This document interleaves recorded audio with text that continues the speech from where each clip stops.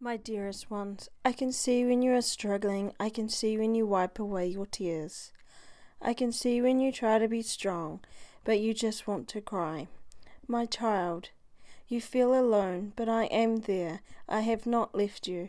I haven't left you to battle this on your own. I am holding you in my hand. I am comforting you.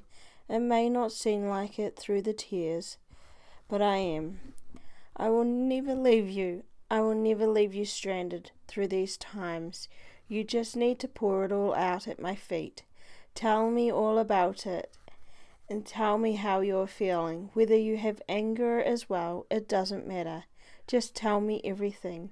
Then let me help you work through it. Don't shut me out and think you can sort it out for yourself. What kind of father am I if I didn't help and comfort you? So get on your knees, my child. Come to me, and you don't always have to be strong when you talk to me. And don't be afraid, for I am not angry with you. I just want to help you. I want to help you through it. So break down any of those walls that are stopping you from telling me everything, and let us work together to overcome what you are going through. It is all right to be sad, but it's not all right to let the enemy take you away from me with thoughts of I don't care and I don't love you. Don't listen, for I love you, my dear child, and I will never stop loving you, and I want to be with you even whenever you are going through any low times of your life.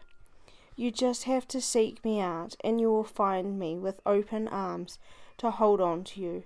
I love you, my dear child, and peace be with you. Love, your Daddy God. Thank you, God, for placing this video in front of those who need to see it. If you feel led to sow into this ministry, click the link in the description box below.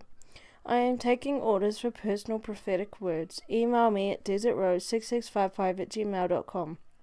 Not every prophetic word is for you, but if you feel it is, take it to the Lord for guidance. And don't forget to like and subscribe for more encouraging words from your loving Father, the Creator and Almighty God. Thank you.